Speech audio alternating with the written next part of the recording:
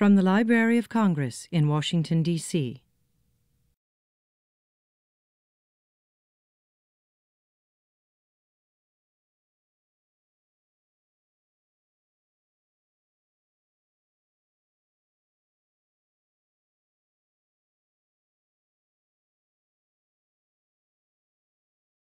Welcome. My name is Mary Lou Reeker, and on behalf of the Library of Congress's Office of Scholarly Programs and the John W. Kluge Center, I want to welcome you to a talk by Dr.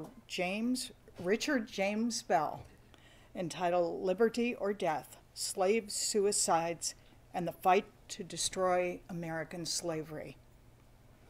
Now make sure your phones are off, folks, okay, in case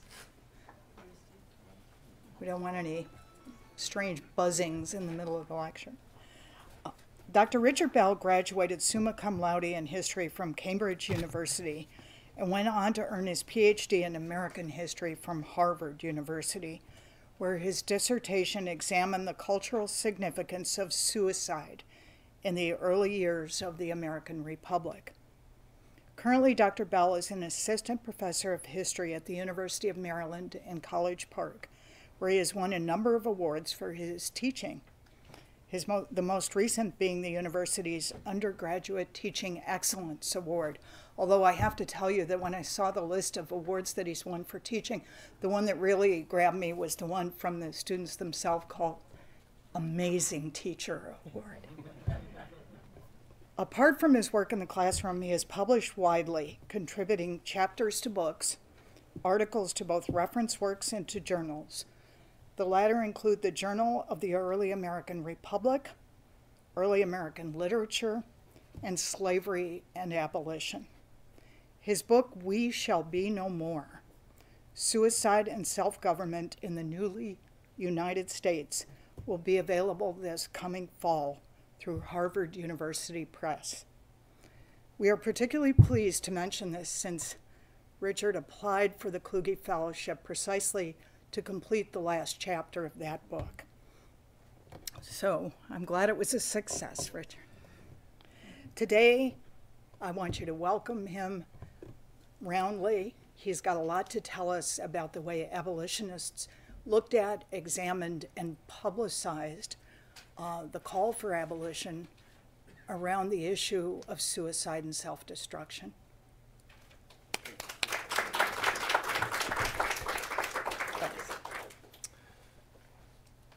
So first of all, thank you, Mary Lou, for that introduction. And thank you for everything that you and Carolyn Brown and the whole staff of the John W. Kluge Center have done for me this past year. I've been here off and on for the last almost 12 months now, and it's been an extremely productive time for me. And this talk, in part, comes out of the work I've been able to do at the Kluge Center and through the Library of Congress collections, which are astonishing, as any of you who work here already know. I have a lot of ground to cover today, so I am actually going to dive right in.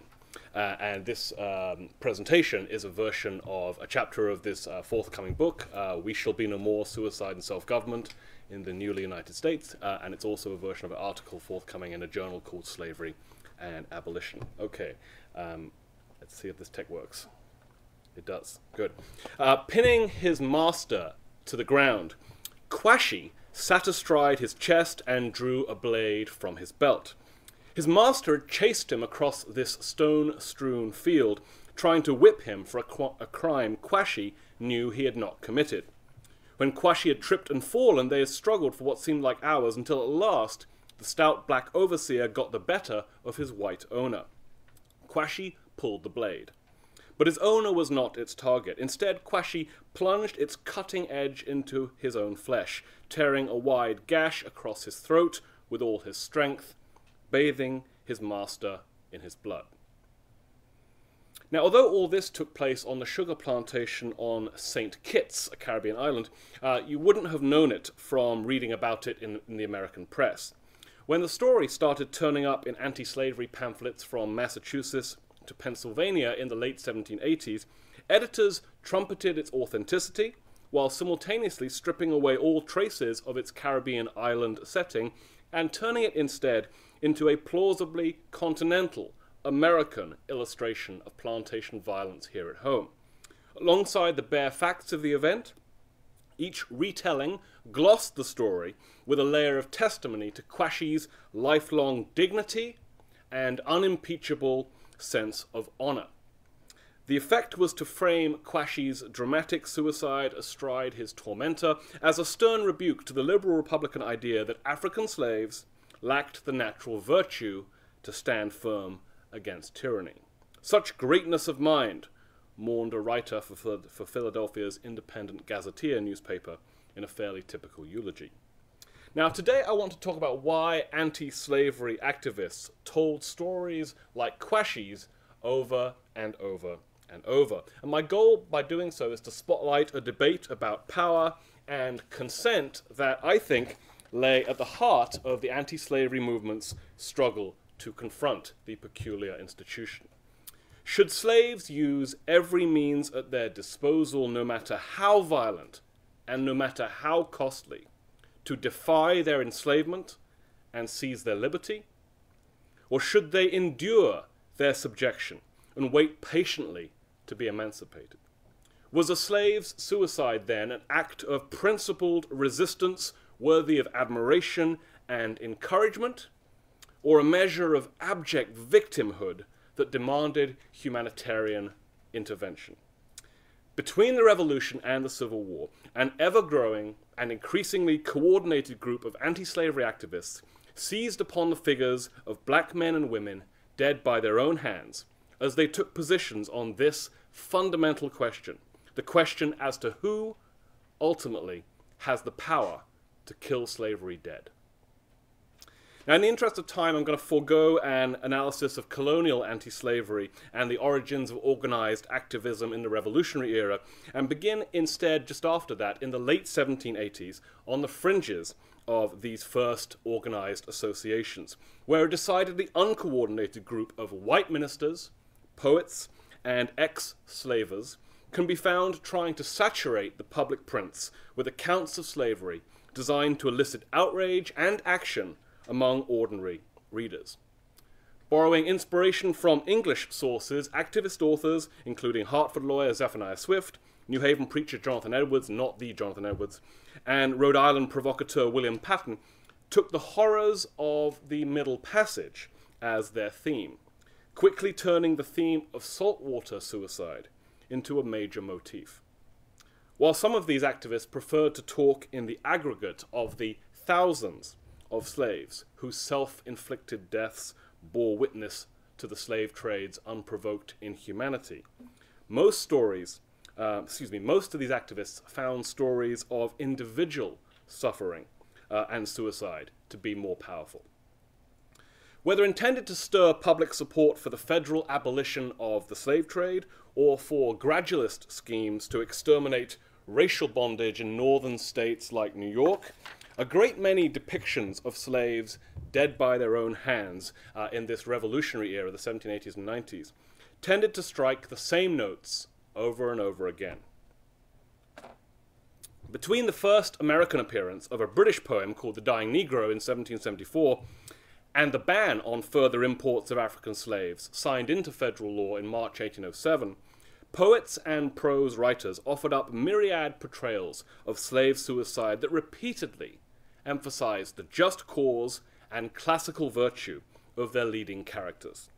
In keeping with the New Republic's fetish for classicism and its suspicion of organized religion, anti-slavery writers of this revolutionary generation eschewed the imagery of Christian martyrdom and instead framed slave suicide as the last act of an Aristotelian hero, the nobility of spirit of the wronged black man offering the most affecting testimony to slavery's disgrace. For instance, in 1792, no less than 10 different newspapers, brought their readers the final moments of Fidlao, an African king, quote, in whose soul, although uncultivated by science, humanity and every social virtue flourished, unquote.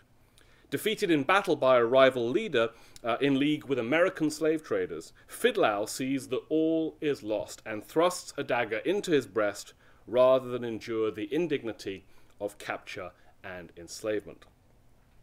Now, when we add Quashie's often repeated story to this catalogue of distressed righteousness. The sheer repetitiveness of claims that slaves commit suicide to protect their dignity and protest their treatment becomes unmistakable in this revolutionary generation. This is no coincidence.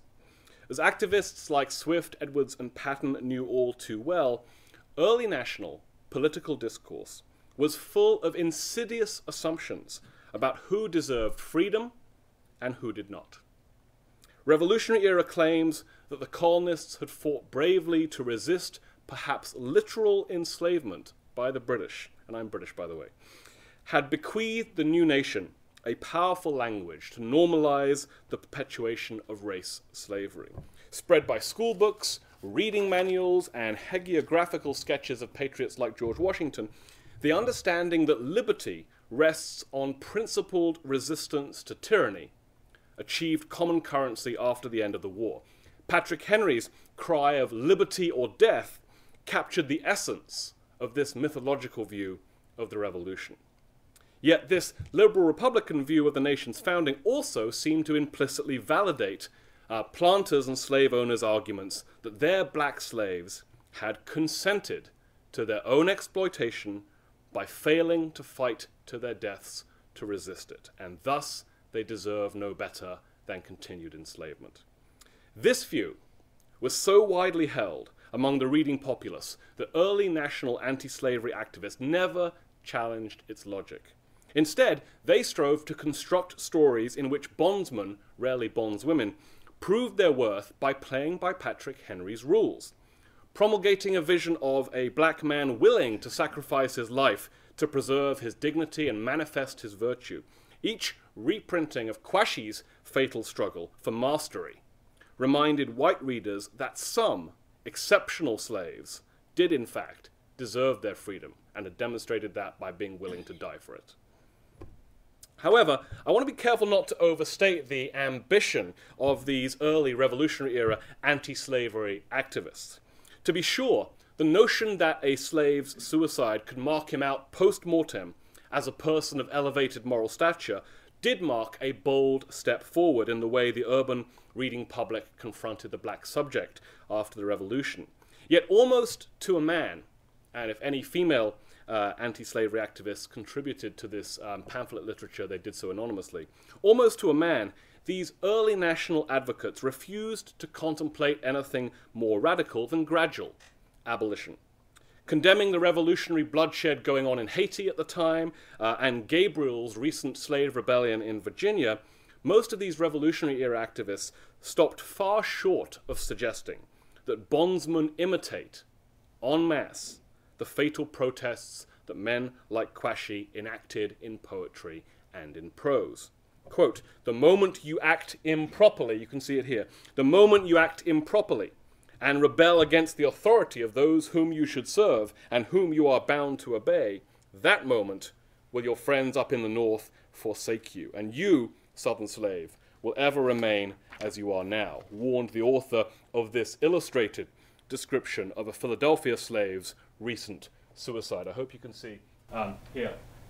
This is a black family, husband and father, mother and wife, and a child. They're being transported into Caribbean slavery, and they have decided that they will refuse to go back. One morning while their guards, this is in Philadelphia, are distracted, the wife and child make a run for it and succeed in escaping from the carriage which will take them to the boat which will take them back to plantation slavery. The father and husband is not so lucky. His name is Romain, and so instead pulls a dagger across his throat and dies in the middle of a Philadelphia street rather than submit to Caribbean slavery. Now, as many of you may know, anti-slavery activism fell into something of a lull after the congressional ban on the importation of slaves took effect on the first day of 1808. Gradual abolition legislation was by now on the books in every state north of the Ohio River and the Mason-Dixon line, and the horrors of the Middle Passage had been legislated out of legal existence. However, it took a while for anti-slavery activists to realize the limits of what they'd achieved in recent years. Because it was confined wholly within the southern states, the rapid escalation of the domestic slave trade after 1808 was not immediately apparent to Northern observers.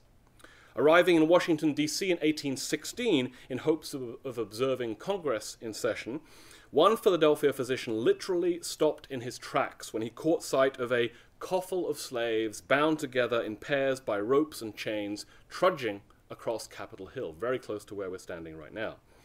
As Dr. Jesse Torrey discovered by questioning the slaves and the drivers of this miserable convoy, these Maryland slaves had been parted from their families and were now in the process of being sold to new masters, not in Maryland, but down in Georgia. This is the domestic slave trade.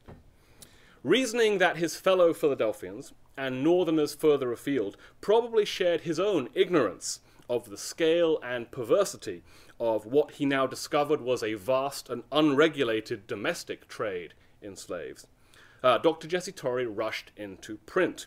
Over 62 pages, Jesse Torrey's Portraiture of Domestic Slavery in the United States, published in 1817, declared a new front in the war on American slavery, to condemn the illegal kidnappings and legal breakups of families that were, to his mind, the twin hallmarks of this new domestic Middle Passage. Jesse Torrey gave up the more literary and sometimes even poetic forms that many anti-slavery predecessors had favored, and instead, and I see this as a shift, stocked his pages with a series of meticulously sourced descriptions of shocking debasement. So abandoning literary forms, gussing it up in fancy words and poetic styles, now it's just the facts, man, okay? Now, in addition to evidence of kidnappings, beatings, and murders committed by buyers, traders, drivers, and their accomplices, a plurality of the dozen or so atrocities documented with loyally precision in Torrey's catalogue of horrors describe how members of slave families killed themselves after being separated from their loved ones and sold south to the new Cotton Kingdom, Georgia, and even the Gulf states like Mississippi, Alabama, and so on.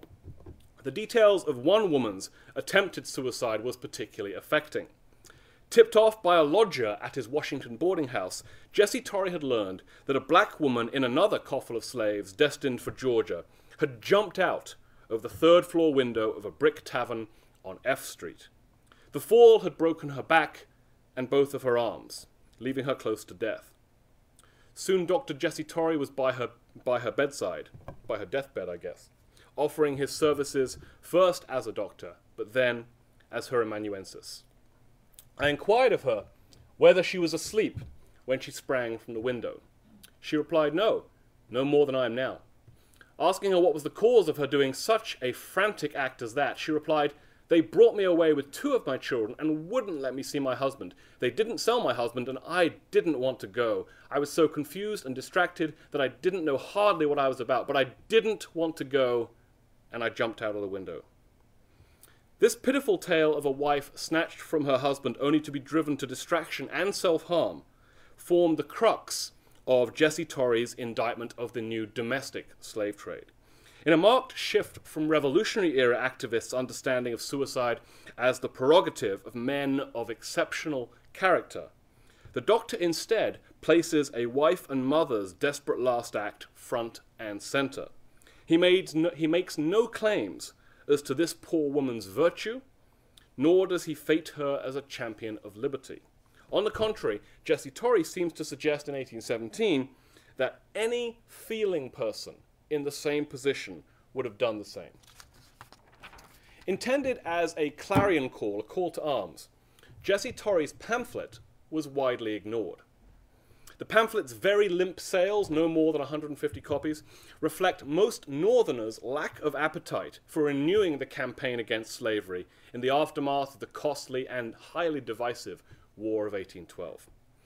However, although it was roundly snubbed by the general reading public, Torrey's little pamphlet did in fact find its way into the hands of at least 3 young readers who seem to have studied its contents with care.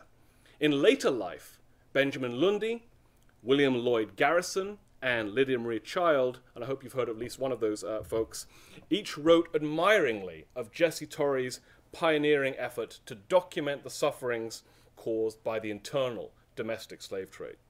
Benjamin Lundy, in particular, seems to have studied the doctor's grisly little catalogue very closely. There are powerful resonances between the genius of universal emancipation, the anti-slavery paper that Lundy founded in 1821, and the pamphlet he once applauded for its unflinching description of the cruelties and misery produced by the internal American slave trade. In fact, one of the signature features of Benjamin Lundy's eclectic newspaper was a graphically delineated special section known as the Blacklist that included many accounts of slaves driven to suicide after being torn from their families and sold south.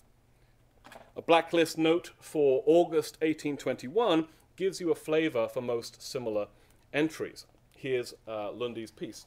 A few days ago, a Negro woman near Snow Hill in this state, on being informed that she was sold, first cut the throat of her child and then her own, by which both of them immediately died. Is there no blame to be attached to the murderous conduct of the villain who can thus with impunity drive the victims of rapacious power to the commission of such a horrid deed? Methinks I now see the creature smiling with the most perfect indifference at a relation of the fatal transaction, apparently no further concerned about it than what the idea of his loss in property suggests. O my country, truly dost thou nurse within thy bosom a scorpion which it is to be feared will yet sting thee to death. Now, whether the scene was like this one, a Maryland plantation, or a Bladensburg jail, or a steamer bound for Natchez, Mississippi, or a whipping post in New Orleans, the portrayals of slave self-destruction that peppered Benjamin Lundy's Blacklist throughout the 1820s and 1830s marked a striking departure from that first revolutionary generation of anti-slavery writing that I discussed a few moments ago. Following Jesse Torres' example, Benjamin Lundy largely rejects the impulse to frame these deaths as freely chosen acts that betoken exceptional character. Instead, he goes in the opposite direction, the same direction that Jesse Torres went in, muting black agency by absolving distressed mothers from responsibility or guilt for their actions, and instead ascribing their suicides to the overwrought grief inevitably produced by the breakup of families. In Lundy's reckoning, the blame for each senseless loss of life was shared between kidnappers, traders and owners, and the slave system itself. By the time William Lloyd Garrison published the first issue of The Liberator in January 1831, the Blacklist had become an irregular feature of Benjamin Lundy's paper, The Genius of Universal Emancipation. Now, although Lundy's paper never achieved a mass circulation, it thus served as an important model for some of the motifs central to the far broader moral suasion campaign that William Lloyd Garrison came to spearhead in the 1830s. In fact, Garrison himself got his start as an abolitionist journalist writing copy for the Genius's Blacklist when Benjamin Lundy brought the paper to Baltimore in the late 1820s. There's a strong link there between Lundy and Garrison. Now, Garrison did not stay in Benjamin Lundy's shadow for long. In 1833, and some of you may be familiar with this chronology, Garrison partners with the Manhattan silk importer Arthur Tappan to found the American Anti-Slavery Society, the first abolition society dedicated to the cause of immediate and unmitigated emancipation for all American slaves, a very radical proposition for the time. To rebut pro-slavery depictions of happy and well-cared-for black laborers, the AASS pours its resources into doggedly detailing the bitter truth of the slave experience for northern readers who had become detached and insulated from the facts of life in the American South, reflecting the central yet circumscribed role that black activists played in this moral suasion campaign. The evidence of ex-slaves featured prominently across every genre of abolitionist writing during the 1830s. Indeed, the emergence of carefully credentialed ex-slave narratives in this period can be best understood as a contribution to this sort of evidentiary journalism. Here are the facts. Look and be horrified. Whether the witnesses were black or white, the overwhelming theme of this extraordinary flood of ink was the veritable agony of the slave experience. Reflecting lessons learned from Benjamin Lundy, and perhaps Jesse Torrey too, William Lloyd Garrison and his disciples perfected a style of writing best described as humanitarian realism. This tactic was carefully chosen to tie the cause at hand to prevailing public sensibilities in the 1830s. This pornography of pain became a primary staple, the primary staple, of moral suasion literature in the 1830s, as writers discovered that the gains made by evangelical faiths in many northern states over the past 2 decades had brought with them a tender-minded revulsion for bodily violence, especially violence to the bodies of women. Depictions of the instruments of physical cruelty, graphic illustrations of their use, and distressing elaborations of the emotional and spiritual scars borne by suffering black servants came to dominate these accounts in the 1830s. So voyeuristic, fetishistic, and ubiquitous were these descriptions that Southerners quickly complained that abolitionists were exaggerating the extent of slavery's cruelties. But Garrisonians refused to relent, holding firm to the belief that their strategy would turn neutrals into partisans. Governed by that imperative, abolitionists pushed proud Caribbean Catos like Quashie to one side. In their place, authors paraded a procession of suffering slaves, a majority of whom were female. Desperate and distracted wives or mothers, torn from their children or otherwise abused, now took center stage as abolitionists worked hard to feminize the image of the American slave in their writing. Rather than wrestle their owners for mastery as Quashie had done, these wounded women knelt in submission, beckoning good Christian readers to rush in from the north and rescue them. Out went encomiums about black virtue, in came language that stripped enslaved people, arguably, of their dignity in order to flatter evangelical self-image as these afflicted men and women's last, best hope. Depictions of women driven to suicide loom predictably large in this pageant of humiliated humanity. In fact, so many of these harrowed subjects surrendered to heaven that the image of a female slave lying dead by her own hand became one of the preeminent icons of Garrisonian anti-slavery writing in the 1830s. This iconic status derived in great measure from the fact that 3 of the most generic scenes in abolitionist print culture encompassed the possibility of the subject's suicide. Whenever white activists or black ex-slave authors described black women and men subjected to unwarranted beatings, or sold away from their loved ones, or cornered or captured having tried to flee, the outcome, in this print culture at least, was often self-inflicted death. Now you can probably imagine what descriptions of suicides following merciless beatings or final forced separations from families look like. In the interest of time today, I'm going to forego the opportunity to parade that evidence in front of you today. Instead, I'm going to move past the first 2 generic scenes to the third of these pitiful set pieces and briefly examine how Garrisonians tried to wring pathos from the suicides of thwarted runaways. Here's Boston minister and anti-slavery almanac editor Nathaniel Southard transcribing a news item that had first appeared in 2 Southern papers. The Negro woman, Lucy, confined in our jail here in the South as a runaway, put an end to her existence on the 28th of last month by hanging herself. Her master came to this place the day on which it occurred, and going to the jail was recognized by the woman as her master. He had left the jail but a short time when it was discovered that the woman had destroyed herself.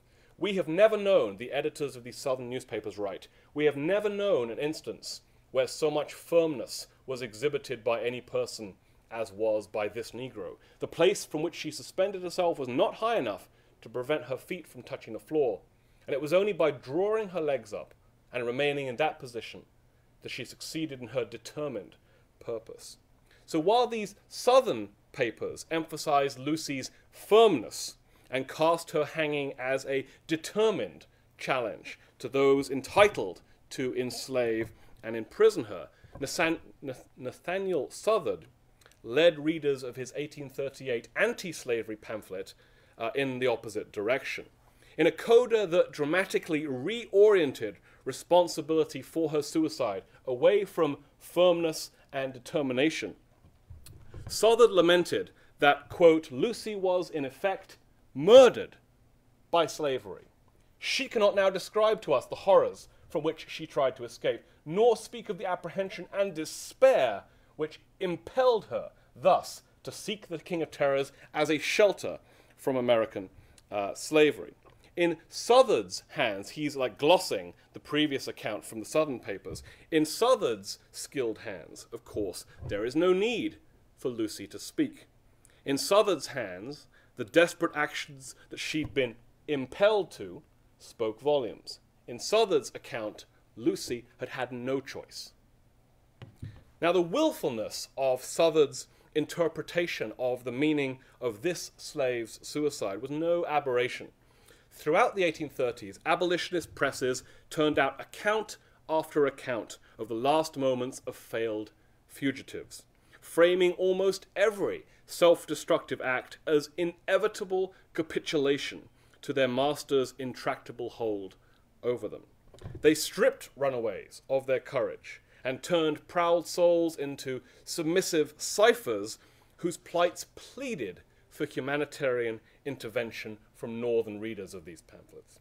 Even male slaves, a group that Revolutionary-era activists had worked hard to associate with honor and with virtue, were brought low by this condescendingly but strategically calculated treatment in the 1830s abolitionist press.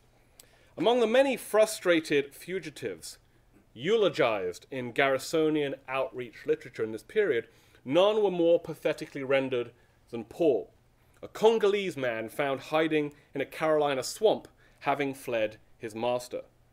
According to Charles Ball, and these names sound similar, Paul and Charles Ball, according to Charles Ball, the author of a popular ex-slave narrative, first published in 1836, the man he discovered in the swamp that day was walking wounded.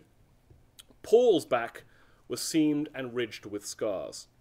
Captured and transported to the Americas 5 years previously, Paul had been forced to leave his aged mother and his wife and his 4 children in Africa. Ever since, he'd been at the mercy of a drunk and violent owner in Carolina. The master had formed a particular dislike for Paul, forcing Paul to flee to the woods, where Paul had lived on the meager meat of frogs and tortoises for more than 3 weeks now, afraid to move much or to search for other food in daylight in case someone heard the bells from the iron collar in which his master had encased him for punishment for previous escapes. Paul's thoughts had long ago turned to suicide. And Charles Ball reported to readers of his 1836 autobiography that on their first meeting, Paul, quote, had reasoned with me. Does it say that on the screen? No, it doesn't. That on their first meeting, Paul had reasoned with me upon the propriety of destroying a life which was doomed to continual distress. That's the end of the quote. Charles Ball did all he could to ease this man's burdens. He lit a fire, he helped Paul to food, and he implored him to have courage.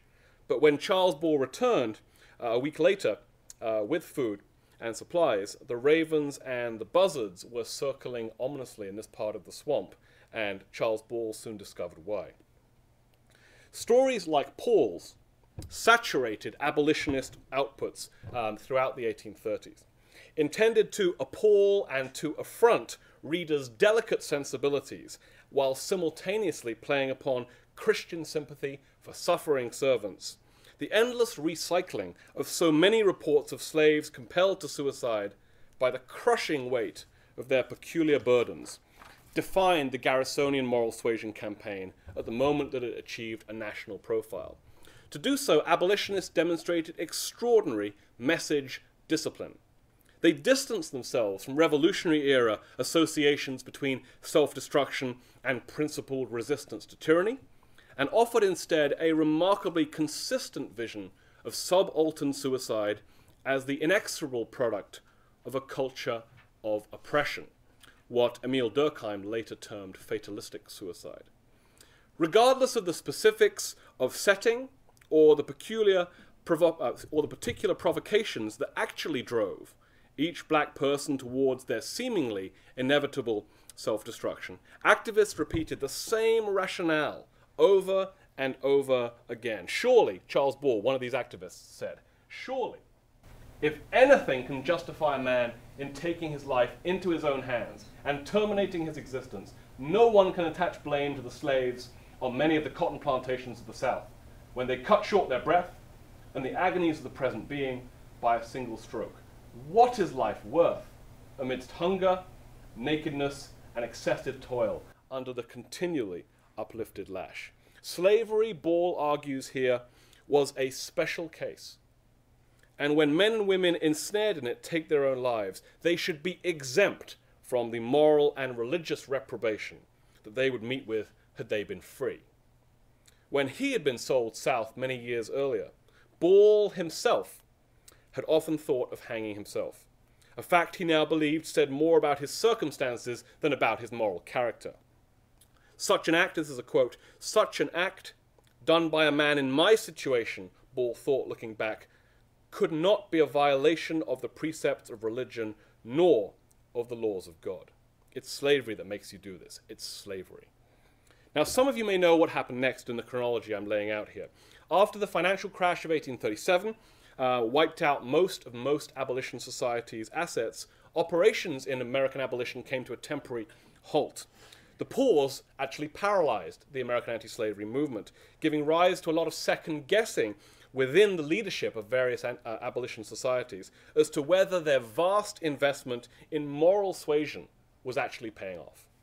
In 1840, after 3 years of increasingly angry recrimination within the societies, the AASS actually split in two. A majority of its leaders, including Arthur Tappan and James Burney, abandoned the print campaign that had defined organized abolition for the better part of a decade, and turned instead to political action in the shape of the American and Foreign Anti-Slavery Society and later the Liberty Party, a third-party effort. A minority of perfectionists like William Lloyd Garrison himself remained behind to continue their program of moral education, refusing to engage with a political system they regarded as constitutionally pro-slavery and thus fundamentally corrupt. In one sense, the split of 1840 had very little effect on the function of black suicide and anti-slavery writing afterwards. Whether allied with the remnant of the AASS under Garrison or operating independently of it, activists who were still committed to moral suasion resumed their work in earnest after the split. The only marked change was the appearance of novels that attempted to fictionalize the most affecting aspects of documentary testimony. Harriet Beecher Stowe's Uncle Tom's Cabin, 1852, which found examples for many of the atrocities it described in Theodore Dwight Welt's documentary history, American Slavery as It Is, epitomizes the way slave suicide were rendered in this outpouring of literary abolitionism. Some of you may recognize this image. In a dramatic set piece aboard a steamer bound for New Orleans, the slave trader Haley sells a black infant to a fellow white passenger. As Uncle Tom looks on, the child's distraught mother hurls herself from the deck, drowning in the swirling waters of the Mississippi below. The poor, bleeding heart was still at last, Harriet Beecher Stowe, the author, says by way of benediction. Similar episodes, likewise calibrated to appeal to the maternal instincts of female readers, popped up in many other abolitionist books, plays, newspapers, and pamphlets between 1840 and the eve of the Civil War. However, when we examine the full spectrum of portrayals of slave suicide emanating from abolitionist presses after the split, meaning in the 1840s and 1850s, it is clear that this Stovian brand of humanitarian realism did not reign unopposed. On the contrary, a dramatic reversal in the way that these last acts were understood and represented in the public sphere was already underway in the early 1840s, a shift indicative of the emergence of an important new force in American anti-slavery activity. The moment of the schism in 1840 had coincided, broadly speaking, with the arrival in the North of several talented and vocal fugitives like Frederick Douglass and William Wells Brown, as well as the political maturity of several free-born black activists like Henry Highland Garnet, Joshua Bowen Smith, and Martin Delany. This small coterie of black men perceived that the advance of pro-slavery forces in recent years had left Garrisonians with little to show for their dedication. So these iconoclasts struck out in their own direction, turning their backs on the fight for the hearts and minds of white Northern readers, the fight that Garrison was still committed to.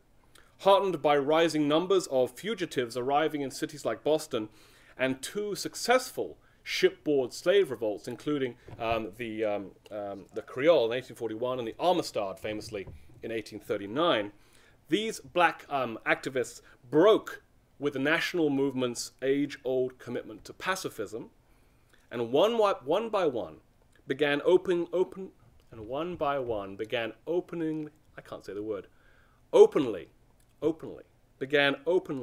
encouraging bondsmen to seize their freedom or to die in the attempt. Henry Highland Garnet, a fugitive turned preacher who had settled in Troy, New York, justified this radical new message emanating from black activists in a pamphlet addressed to the slaves of the United States of America in August 1843. He says, "Neither God nor angels, or just men, command you to suffer for a single moment. Therefore, it is your solemn and imperative duty to use every means, both moral, intellectual, and physical, that promises success. If a band of heathen men should attempt to enslave a race of Christians, and to place their children under the influence of some false religion, surely heaven would frown upon the men who would not resist such aggression, even to death." Reaching back to the rhetoric long used to justify planters' exploitation of black life and labor, this small band of militants led by Garnet turned Patrick Henry into the hero of their own revolution. "Liberty or death. Oh, what a sentence was that," Henry Garnet cried. He went on, "Brethren, arise, arise, strike for your lives and liberties. Now is the day and the hour. Let every slave throughout the land do this, and the days of slavery are numbered, my friends. You cannot be more oppressed than you have been. You cannot suffer greater cruelties than you have already." Look at this last line. "Rather die free men than live to be slaves." Now, Garnet here did not differentiate between slaves who took their own lives or those killed while trying to flee the plantation or burn the plantation to the ground. What kind of resistance you had better make, you must decide by the circumstances that surround you, Garnet advised. To Garnet, the distinctions between the various forms of resistance were contextual and nothing more. Frederick Douglass actually agreed. When his first autobiography appeared in 1845, it redefined the rules for ex-slave writing, draining the genre of the pathos that authors like Charles Ball had cultivated throughout the Garrisonian era of the 1830s. Instead, Frederick Douglass instills a new breed of masculine heroics that places the slave's challenge to the master's authority at the heart of an egocentric narrative. Douglass's various autobiographies, he wrote 3, are thus rife with scenes in which the author and other male slaves put their lives on the line to protest their subjection. "We did more than Patrick Henry when he resolved upon liberty or death," Frederick Douglass wrote as he described an early attempt to flee his owner's estate. "With us, it was a doubtful liberty at most, and almost certain death if we failed. For my part, I should prefer death to hopeless bondage." And he lauded his account of his own fight with Covey, a display of machismo unthinkable in ex-slave writing a decade earlier, with similar bravado, and signaled his obvious approval when a fellow rebel slave committed an indirect form of suicide rather than be recaptured. Facing a lashing from an overseer for some prior infraction, this rebel slave, Denby, had fled to the safety of a creek and stood there shoulder deep, refusing to come out. Mr. Gore told him that he would give him 3 calls, and that if he did not come out at the 3rd call, he would shoot him. The first call was given, Denby made no response but stood his ground. The second and third calls were given with the same result. Mr. Gawler then, without consultation or deliberation with anyone, not even giving Denby an additional call, raised his musket to his face, taking aim at his standing victim, and in an instant, poor Denby was no more. His mangled body sank out of sight, and blood and brains marked the water where he had stood. Standing his ground, even as his life was threatened, Denby, like Frederick Douglass, seems to prefer death to remaining a slave. In the wake of the passage of the Fugitive Slave Law on the 18th of September 1850, more and more black leaders began to speak of suicide as a robust defense against the tyranny of the slave power. At an emergency meeting in Boston's Belknap Church 2 weeks later, October 5th, 1850, Joshua Bowen Smith, a freeborn black member of the city's new Committee of Vigilance, told the anxious ex-slaves gathered in Boston that if he was ever in their situation and a slave catcher came calling, that he would not be taken alive. After quoting Patrick Henry, Joshua Bowen Smith advised every man present to arm himself with a revolver and be prepared to defend his liberty by dying for it. Many likely did as Joshua Bowen Smith instructed. In fact, when Anthony Burns, a quiet 23-year-old Baptist living in Boston, was arrested under the powers of the Fugitive Slave Act in 1854, some city residents fully expected this black man to pull a pistol or draw a knife across his throat rather than be dragged back to slavery. "I cry for shame that he will not kill himself," one inconsolable young black woman reportedly wailed as she watched Anthony Burns shuffle resignedly towards the steamer that would return him to his Virginian master. Oh, why is he not man enough to kill himself? The emerging conviction that black men who killed themselves were striking a blow against slavery was wrapped up in a broader attempt to reconstitute African-American masculinity in antebellum America. By contrast, black leaders rarely voiced enthusiasm for the idea that slave women had the courage and virtue to mount the same revolutionary opposition. In this respect, Clotel, William Wells Brown's pointed novelistic response to Uncle Tom's Cabin, offers a rare counterpoint. Often regarded as the... Whoops, that didn't work, did it? Come on. We've been so good. So good. Ah, I don't know why that worked. Okay, but it does. Often regarded as the first novel by an African-American author, Clotel, 1853, climaxes as a female fugitive races to the banks of the Potomac River, pursued by slave captures. She's a slave on the run. Bereft of a revolver, but otherwise in lockstep with Joshua Bowen Smith's advice, Clotel leaps from a bridge as the catchers close in and is drowned in the waters below. The final chapter of this novel, titled Death is Freedom, follows her bloated corpse as it is swept downstream and eventually disgorged on the banks of George Washington's Mount Vernon estate. Clotel's body washes up within sight of the revolutionary hero's tomb, leaving readers to consider the juxtaposition. At first, black leaders who made claims that the suicides of enslaved people could echo the patriotic struggles of the nation's founders did so with very little support from white antebellum abolitionists. Only slowly, as pro-slavery interest in Congress achieved a string of legislative victories, did one white abolitionist after another begin to nod slowly in agreement. Ironically, the most famous pacifist in America was in the vanguard.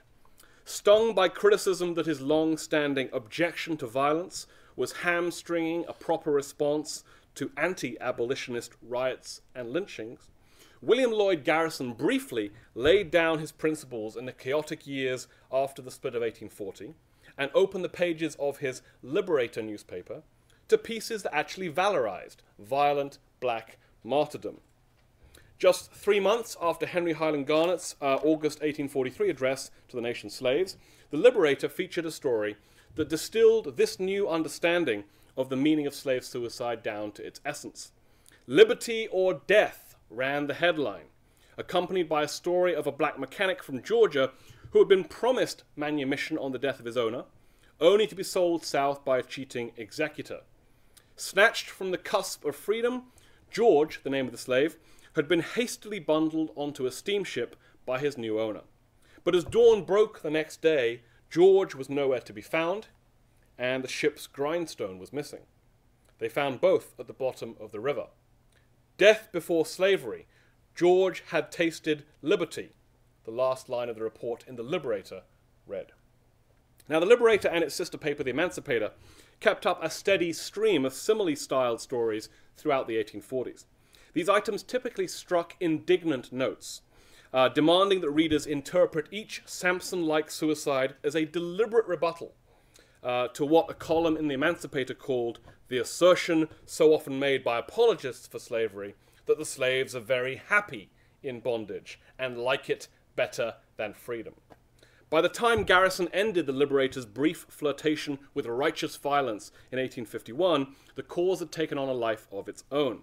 The Compromise of 1850 and the passage of the Fugitive Slave Act and the Kansas-Nebraska Act in 1854 each marked gigantic victories for pro-slavery interests in Congress.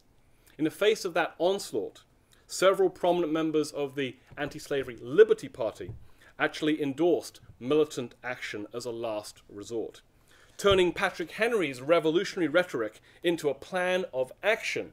Men like Gerrit Smith proposed smuggling pistols and pocket compasses into Virginia, the Carolinas, and Georgia in hopes of encouraging their black brothers to escape to safety in the North, rise up in armed revolt, or die in the attempt. I'm just going to skip through this next slide in the interest of time. I'm almost finished. No, I'll keep this image up. Okay. Let me end quickly. By the eve of the Civil War, militant abolitionists, this third wave I've been describing, black and white, militant abolitionists had dug in everywhere. John Brown's repeated attempts to spark slave revolts across the South after 1855 were simply the most extreme manifestations of the growing belief that blood sacrifice was a righteous and purifying right. In fact, the note that this leathery extremist John Brown passed to a jailer moments prior to his own martyrdom in Virginia in 1859 promised that more black blood, the blood of millions, would have to be spilt before the crimes of this guilty land could be purged away. Now, it's become easy over the years to dismiss John Brown's fanatical exploits as the product of his own sui generis conceptions of idealism and self-sacrifice. Yet, as I've tried to argue today, John Brown's ideas about the role of righteous resistance to race slavery had their roots in a decades-long debate about who had the power to obliterate the country's most entrenched institution. Ironically, given their reputation for immediatist radicalism, Garrisonian campaigners of the 1830s offered the most conservative vision of black agency in the fight against slavery. For the best part of a decade, these Garrisonians had flooded the public sphere with language and images that validated white evangelical readers' heroic instincts, while simultaneously dismissing slave suicides as fatalistic capitulations and transferring responsibility for each death to the peculiar institution or its despicable white agents. It fell to men like Henry Highland Garnet, Gerrit Smith, and Frederick Douglass to challenge the implicit racism of Garrisonian rhetoric. And I'm going to stop there. Thank you very much.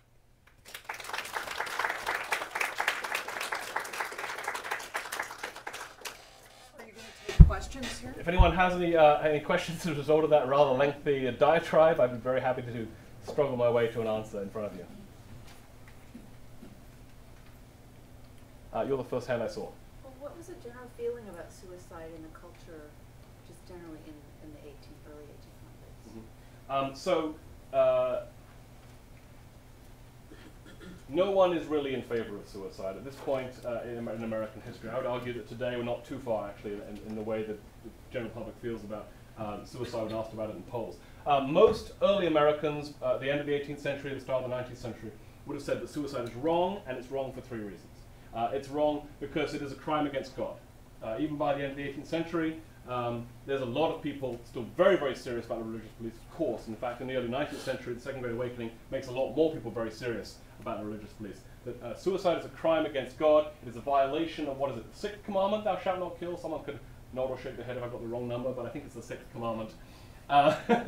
It's a violation of God's will, a usurpation of his power.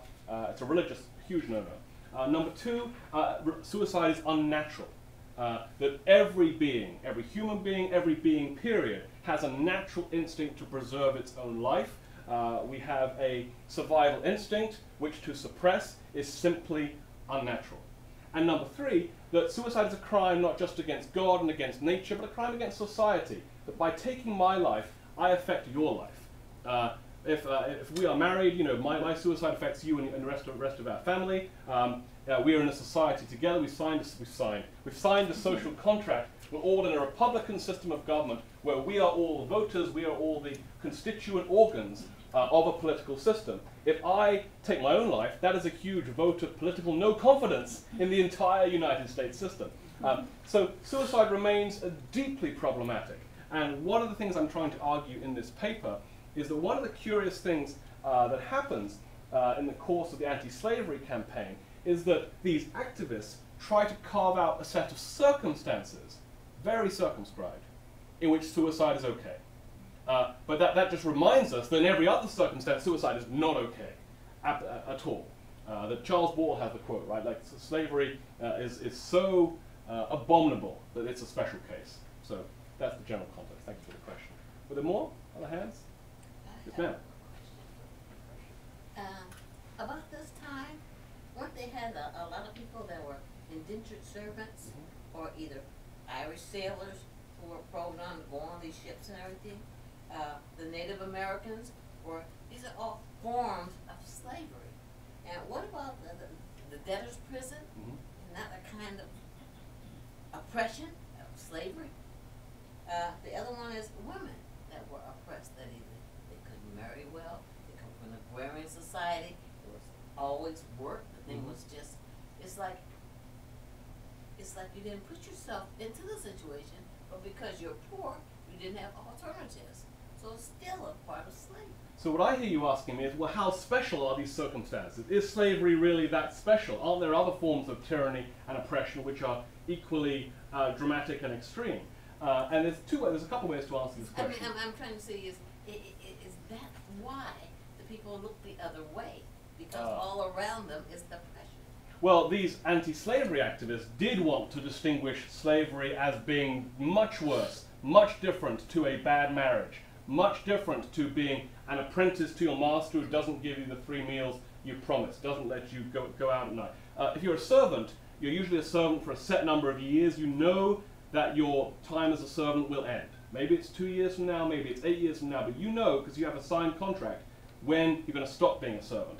And you do see divorce laws start to become slightly more flexible and permissive in this period. So women trapped in violent marriages had slightly more tools by the end of this period to get out of them than they did at the start. But yes, of course, there is a comparison to be made. And many of the folks I'm talking about who are committed to fighting slavery are often also committed to improving the status of Native Americans in American political culture, working to get servants better conditions, working to help prostitutes get back on their feet and get out of the gutter, and to help liberalize divorce laws to make violent marriages easier to get out of. So there are some strong parallels here. And anti-slavery activists were torn between their obvious sympathy for all people who were the victims of oppression and tyranny, no matter what their color or gender, and their assertion that slavery is the worst of the worst. And it's slavery we have to do something about because it's the most egregious, the most destructive, the most horrible institution that we have.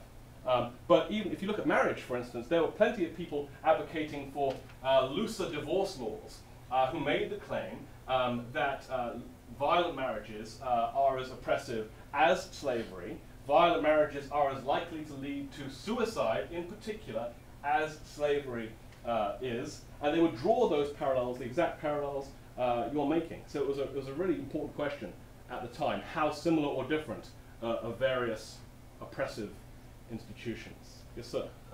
Sort of continue along that vein, we sometimes hear reports in the news of women in other parts of the world engaging in, say, self-immolation in response to their particular situation in society. I mean, still hear about it in India, for example, occasionally women just choosing to immolate themselves as a reaction to their situation in society. So it seems like it's not solely a thing of the past. Tragically not. And at the end of the 18th century and the start of the 19th century, when this paper is focused, Americans were learning more than they'd ever learned before about, for instance, native cultures in India, in South Asia. So you were starting to see American newspapers filled with reports about how strange the natives of South Asia are. And widow burning, the idea that if a husband dies, the wife has to sacrifice her life so she can be with her husband immediately in the afterlife and serve him there, were all over American newspapers. And Americans were freaked the hell out that this was going on, and started to draw looked around to see if America was like that or not. And some, activists started to draw comparisons that said, yes, American marriage is as brutal and demanding as these Indian marriages that end in suicide. And others said, hold on a minute, we're different from them. This debate about whether other cultures are fundamentally different or fundamentally part of a sort of human family of culture was reigning at the time. And one obvious way in which reports of widow burning wound up in the American press was people who were very critical of evangelical religion, very critical of evangelical camp meetings, of evangelical revival meetings, would draw comparisons between the frenzy and hysteria of a widow burning ceremony in South Asia and the frenzy and hysteria and unchecked emotional enthusiasm of Methodist camp meetings. I'm not sure the parallel is a strong one, but they were saying, look, you should hate Methodist camp meetings, you should watch out for them, they're dangerous, they're full of hysteria and disappointment. In the same way, you're terrified by these widow burnings. Yes?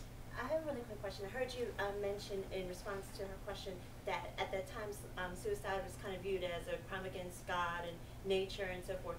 But I don't know if this is a 20th century thing or not, but like sometimes suicide is thought of as weak. And I was wondering, when you were doing your research, did you ever run across the opposite argument, like these slaves, not that I believe this, of course, but we're doing this was out of weakness of their character, Yes. out of weakness of their. Yes. That's a great question. And I sort of hinted at this in my paper, but did not go into it at all. Right, this is a pro-slavery argument made by slave owners that, how do we explain all these suicides on our plantation? Well, it's not my fault, right? And this is not my slave making a principled strike for liberty, because he has nothing to complain about. I treat him so well. This is a sign of his moral weakness, his natural laziness, or his or her natural laziness. He is just weak-minded, and he's lucky to be here in the first place. I treat him so nicely. So you see that argument made. You also see it made in other contexts. For instance, at the end of the 18th century, a lot of teenagers and young adults are discovering novels for the first time. Novels were a pretty new genre at the end of the 18th century. And parents are freaked the hell out by the sort of novels their teenage children are reading. Many of these novels feature suicide. And parents start complaining in the public press that reading about suicide, if you're a weak-minded teenager, makes you more likely to go out and do it. And this is the origin. It's called the Werther effect, by the way, named after the sorrows of young Werther, a German novel. But you hear exactly the same logic that reading about something makes you more likely to do something if you're weak-minded. In the current debate about whether listening to rap makes you more likely to use profanity or shoot a police officer, whether playing violent video games makes you more likely to kill a prostitute with your car. And so exactly the same arguments resonate today, and I argue that they have this sort of origin at the end of the 18th century when print is expanding so rapidly that it's such an obvious thing to have an opinion about, to worry about.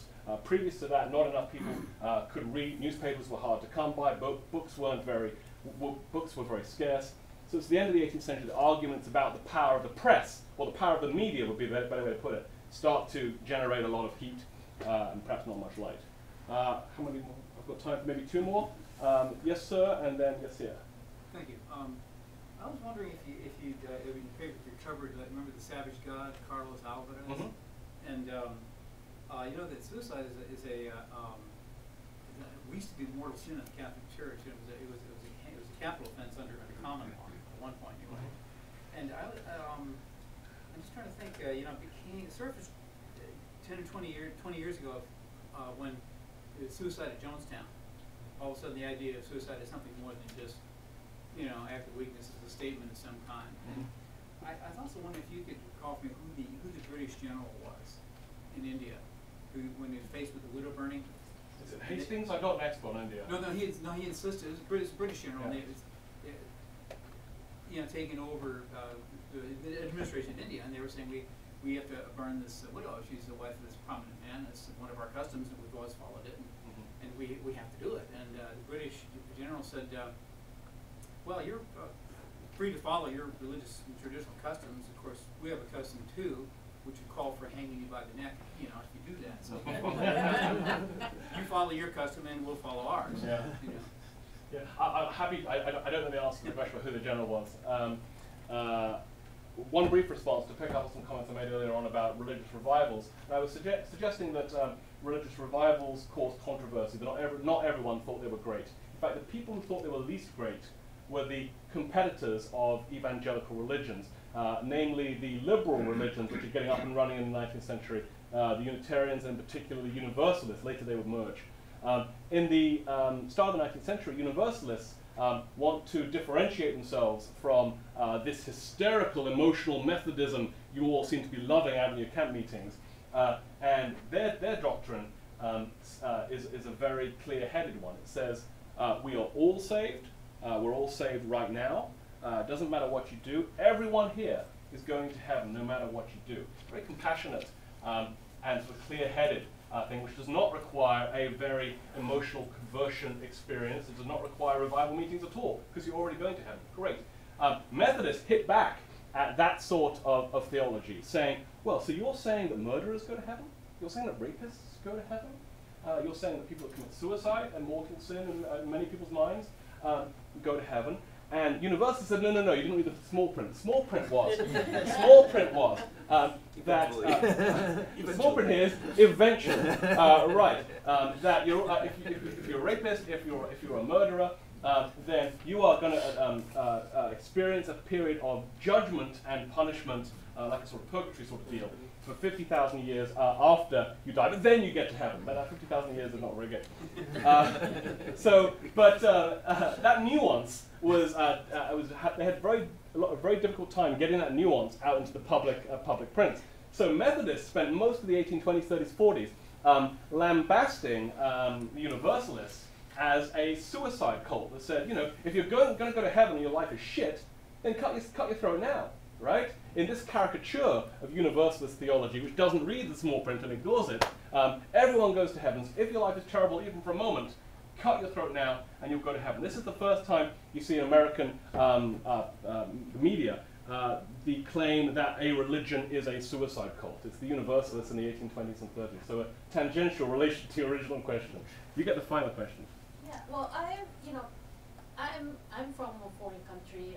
So am I. Studying foreign history, so I'm not really familiar with American history, historiography. But I'm just curious about how you place yourself in the historiography of African American history. Like, I'd like to know, what kind of arguments has been made in African American history and how that, relate to your current research. Okay, there's a couple of ways to answer that.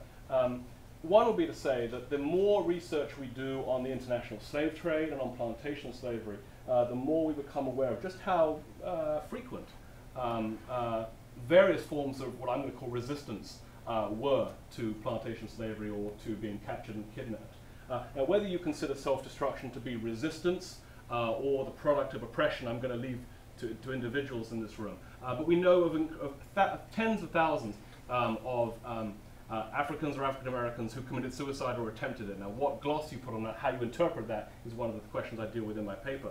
What I do want to sort of end with in relation to what you're talking about with historiography is something that I hope was clear from the paper, but perhaps not. And that is the idea that what I'm talking about in this paper is how abolitionists, whether they're white or black, represented slave suicide and tried to interpret it and then present that interpretation to you all and say, look, slave suicide happens because they're oppressed or because they are weak or because they are strong, because they are resisting.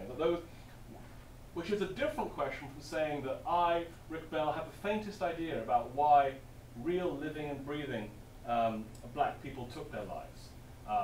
It's very difficult for historians to say with anything approaching certainty why any individual, black or white, slave or free, who's been dead 200 years, took their own lives. So what I'm interested in is seeing how those suicides were represented and how motives were attributed to them by these anti-slavery writers to serve a political agenda, and also by pro-slavery folks to serve a political agenda, like the question the lady asked earlier on.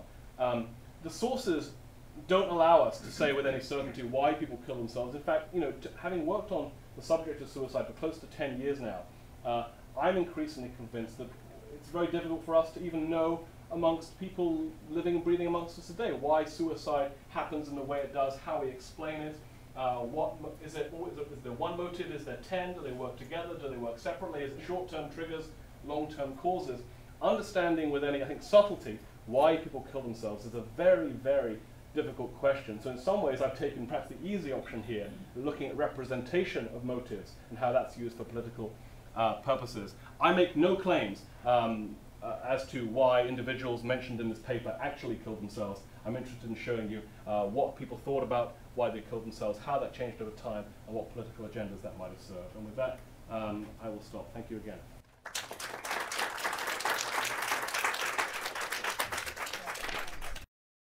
This has been a presentation of the Library of Congress. Visit us at loc.gov.